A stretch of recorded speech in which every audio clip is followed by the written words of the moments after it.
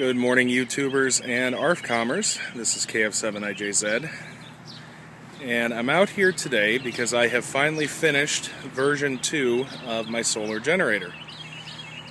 What you are looking at right now are 4 Goal Zero Boulder 15 panels. Each one of these panels is a 15-watt solar panel, and they sell clips that allow you to attach them to build arrays. These panels have a nice aluminum frame and then tempered glass on the top. So they are water resistant and meant for outdoor use. A little rugged, still glass and aluminum, so I wouldn't throw them down a mountain or anything, but quite handy and portable. I have them mounted on a camera tripod. This is a Bogan Manfrotto tripod that I've had for my photography days. It was just something I had around. It's heavy duty. It's rated to hold, I think, up to 16 pounds, which I think my array weighs like 14. So that's just what I'm using for this. Today, the weather is, there's some sun, but it's kind of cloudy. Sun's been going in and behind out of clouds. Hazy, I guess, maybe. But not a 100% blue sky and Sunday, so we're not getting maximum output. And I have discovered a few shortcomings with my setup already. And this is the first time I've had this actually out in a field. I need to do something to be able to adjust the angle of how far back I can tilt the panels. If we move around to the back, another ham friend of mine fashioned for me using this aluminum channel as a mounting point, and then he built this mounting plate, which I don't know if you'll be able to see. This it just sits on top of the actual tripod head, and then we're using these long nuts and these aluminum bars and wing nuts to secure it on there. It's not going anywhere. I thought this would be an ideal situation because the tripod I had were three-axis control. From a rotational standpoint, rotating, very easy. But the problem that I have is the vertical, or I guess the tilt. This is as far back as it goes, and I think I need to be able to get a little flatter than that. But, you know, that's why we do these things, to learn. What comes built into the Goal Zero Boulder 15 panels are these little boxes. Each box has a cable that comes out of it, terminates to this bundle. I don't know, it's 4 or 6 feet of cable, probably 24 gauge coax, so fairly small stuff. And then also on each one of these panels, see if you can see there where it says chain. These things are meant to be able to be chained together, and you just run the cable from one, plug it into the other. So I have all 4 of these hooked up, so it's still giving me the 12 volt equivalent out. Because it's such small cabling, and because at the end of the day, if you're at the last panel, you're running through almost 24 feet of cable. Quite a voltage drop, I assume. So I'm in the process of trying to make, I've ordered the plugs for the chaining ports, and I'm trying to shorten each one down to 2 feet that'll all converge on a central PowerPoint bus, or Anderson power pole bus that I'll mount here on this plate. But we haven't gotten there yet. I tried that last night, and it's really tiny soldering, and so I got frustrated. So that is the array. These panels are great because they're relatively small. If I remember correctly, I think they're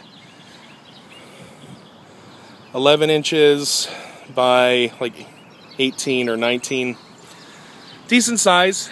These are available online. Best place I've seen them online is Amazon.com, although the place to buy these, if you have a Costco membership, I'll add the link to the Goal Zero page where they show if there's going to be a road show. But if you catch these at a Goal Zero Roadshow inside of a Costco, you can get them for $99, which is a good deal. Now, one other thing I'll point out, these are monocrystalline panels, which are, with the current consumer technology, I believe the most efficient, at somewhere between 18 and 20.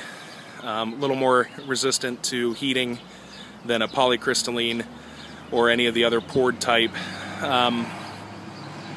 One thing also, it kind of comes through the video, you'll see the panels on the bottom have a blue tint, the ones on the top have a black.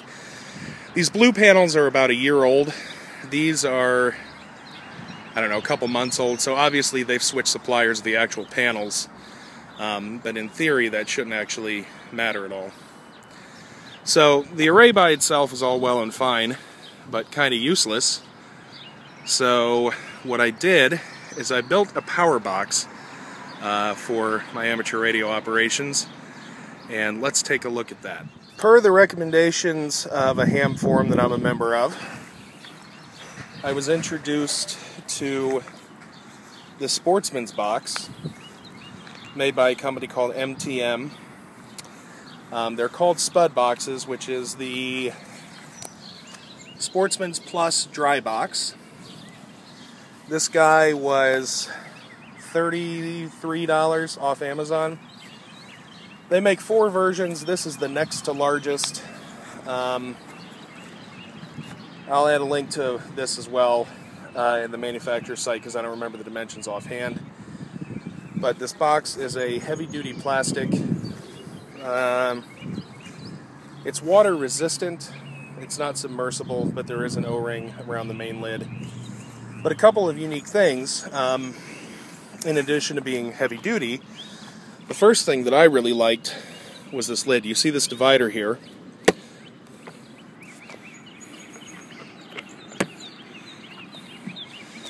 I was able to install a West Mountain Radio RigRunner, a West Mountain Radio power check, and then I was able to install my power pole connections. You'll see I have green and gray. Green and gray is my standard for anything related to solar or solar charging. So what we do,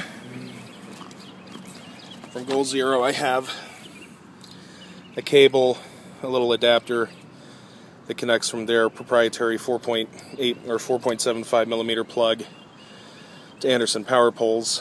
I have a what's up meter right now.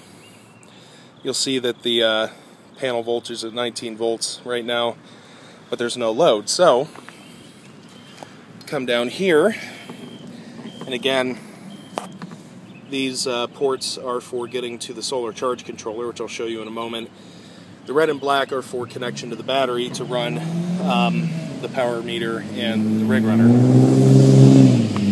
So if I plug this in, you'll notice now that we have a load, I'm getting 42 watts off of what should be a 60 watt array, almost 3 amps of current, and it's being drawn down to 14.97 volts. Now, so we're running at about 2/3 efficiency. I blame some of that on, again, the small gauge cable of the array, some of the fact that the sun is not 100% out and strong today, and some of it, my lack of being able to aim this properly. But the idea behind this box was that I wanted to build a unit that I could basically run a 100-watt HF radio at field day without a generator. You get, in the amateur radio world, we have a yearly exercise called Field Day, and it's designed for us to practice our emergency communications capabilities. I wanted to be able to run a station completely without a generator, even though I do have a Honda 2 kilowatt generator, and this was the setup I came up with. So that's the lid of the box. Oh, one thing I'll add, I have 2 20 amp hour batteries I got from Batteries Plus in the bottom of the box in parallel, giving me 40 amp hours of capability. Last night I ran the computerized battery analyzer on it, ran it down to 11.8 volts, which is where our amateur radio stuff stops working. and found that I got 30 amp hours of usage at a 1 amp draw, which means I could run my radio on receive for 30 hours just with the setup here without even replenishing the battery, which is quite good. Let's take a look inside. Alright, so here's the interior of the box. Right now it's pretty Spartan. What I have here is a Morningstar Sunsaver maximum power point tracking charge controller. The left two connections are to the panel, and I have them running up to the green and gray power pole connections on the box. The middle two go to the battery, which I'll show you that down below. The two to the right of that are actually made to attach a load. The reason that I'm not using that function right now is this thing is only rated for 15 amps. The HF transceivers I use can draw up to 22 amps at 100 watts for something like CW or FM, which the batteries can handle, but the charge controller could not, so I had to bypass that, which is kind of a shame.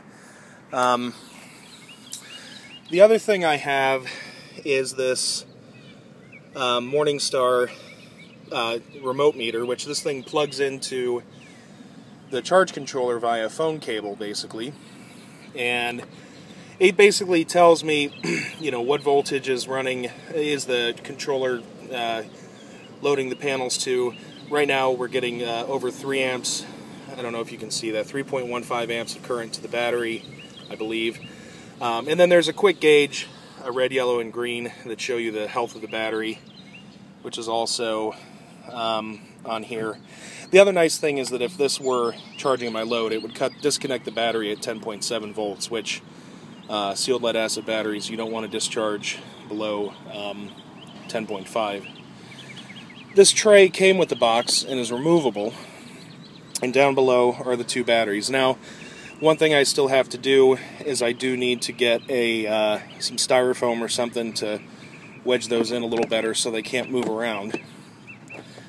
But all told, I am very happy with this project, and the best part is that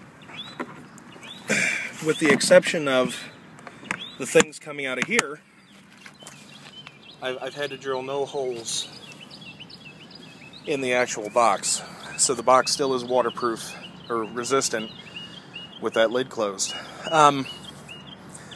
As I mentioned, I drained this thing down to 11.7 volts or 11.8 volts for my test last night. I'm actually going to stay out here and see if I can get it recharged, and we've been charging for, I don't know, about 40 minutes now. We'll take a measurement here in a bit and see what the batteries are up to.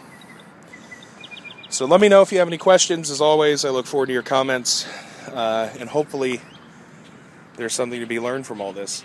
I will add links to everything that is in this box in the comments, and thanks for watching. 73. Actually, I thought of a couple more things to add. So as I pointed out, this is a maximum power point tracking solar charger controller. These are a bit more expensive.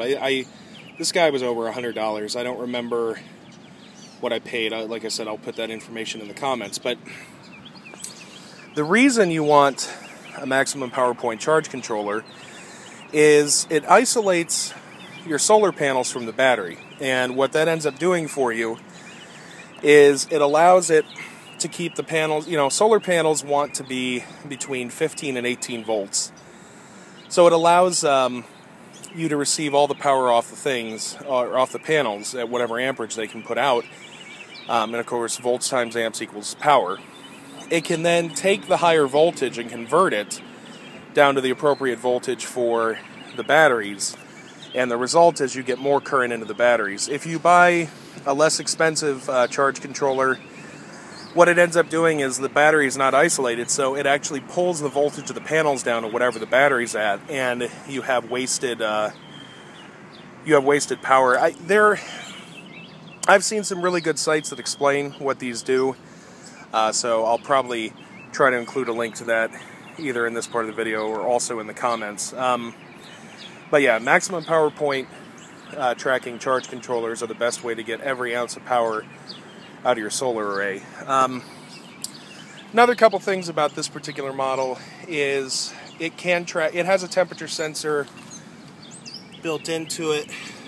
A little guy. I don't know if you can see that. But it also allows you to hook up an external probe to connect to your batteries. I think this thing is really expected to be a lot further from the batteries than what I have. But what's neat is that in addition to being able to hook up the meter that I have, I can also have an interface. I can plug it into a computer. I think this thing will log 30 days of data, and you can download all that data and graph it, and chart it if you're really, really, really interested in tracking performance of your unit. One other thing I'll point out, you'll notice I have room in that tray, and of course I can throw cables or the What's Up meters, which are really one of the most indispensable tools you can have. The batteries, you probably won't see this very well.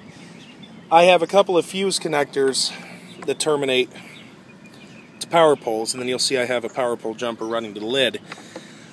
This just gives me flexibility to be able to disconnect that for whatever reason or plug other things in. Now also with that extra space, if I wanted to, there's plenty of room in there to install either a West Mountain Radio PowerGate PG40S, which is it's a neat little device. It's basically a ham radio UPS. You plug a battery into one side of it, you plug a 13.8 power supply into the other, and then it has a center tap output that goes to whatever, directly to a radio or to a RigRunner or whatever.